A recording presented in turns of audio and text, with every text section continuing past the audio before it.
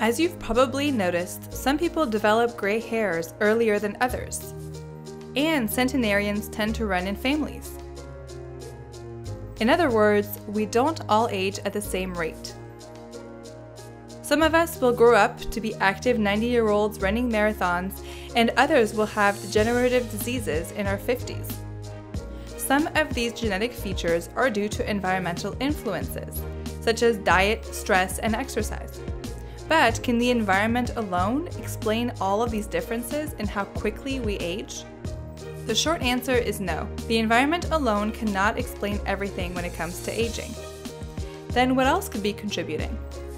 In the early 1990s, the idea that aging could be in our genes was hard to imagine, but Cynthia Kenyon from the University of California in San Francisco thought it may be possible.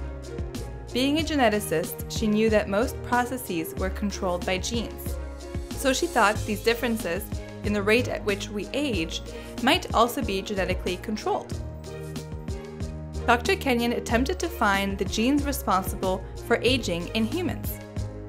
Aging in this case was defined as the organism's lifespan, as well as the rate at which it experienced physical decline. The idea was this: perhaps there is one or a set of genes whose activity controls the rate of aging. Maybe these genes are activators of aging. When they are highly active, for example, aging may take place more quickly. Or perhaps it's the other way around. Maybe these genes negatively regulate aging. When they are active, aging may take place more slowly. Dr. Kenyon's laboratory used a model organism to find the genes responsible for aging, the worm C. elegans. C. elegans are small, simple organisms with a lifespan of 2 to 3 weeks. This rapid life cycle makes the study of aging much more feasible. In order to determine if something is controlled by genes, scientists introduce mutations or modifications to genes and examine the response. In this case, scientists randomly made mutations to genes in the C. elegans worm. Specifically, they used a clever technique called temperature-sensitive mutations. While the worm's DNA always contains the mutation, the protein produced from that DNA behaves normally at lower temperatures, but it does not function correctly when the worms are at higher temperatures.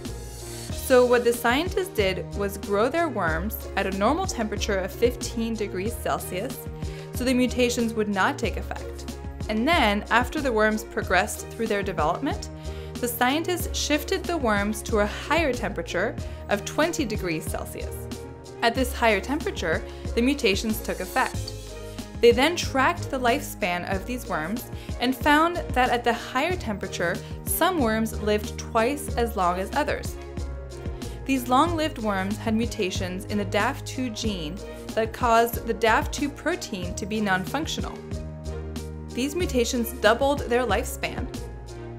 The long-lived worms weren't just going in the nursing home and hanging on, they were living longer and healthier. They were still fertile, able to feed properly, and very active. They simply seemed to age more slowly. This was incredible. Nothing like it had ever been seen before, and no one thought this would be possible. The scientists had found a gene, one single gene, that when modified, delayed aging. But what is DAF2?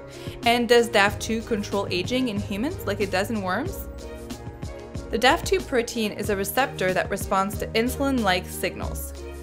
When conditions are favorable for the C. elegans worm, like when there's a lot of food around, signals through DAF2 regulate growth, metabolism, and energy storage. When DAF2 is non-functional, the worm doesn't get growth signals and sees the environment as dangerous. In response to these perceived danger signals, the C. elegans turn on protective pathways to ensure their cells and DNA remain healthy, thereby delaying aging. DAF2 is a conserved gene that is also found in many other species, including mice, flies, and humans. When DAF2 is non-functional, mice and flies live longer as well. In humans, certain populations of Ashkenazi Jews that have many centenarians also have less functional DAF2. This would suggest that DAF2 can also control rates of aging in our species as well. These findings were published in 1993 in Nature in an article titled "Is the elegans mutant that lives twice as long as wild type?" Thanks to these genetic experiments, scientists could begin studying the molecular mechanism of aging. Since this research, we have gained insight into the genetics of aging. Why do some of us age more quickly than others? Can we intervene with these pathways to delay or even prevent the effects of aging? These questions and the answers they will continue to generate may be used to identify certain interventions that may delay or slow aging and increase our health span, our ability to live healthy and active lives for longer.